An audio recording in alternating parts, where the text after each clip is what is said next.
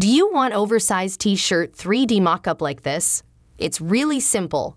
You only need 2 applications, Blender and Photoshop. Click link on my bio and choose your design.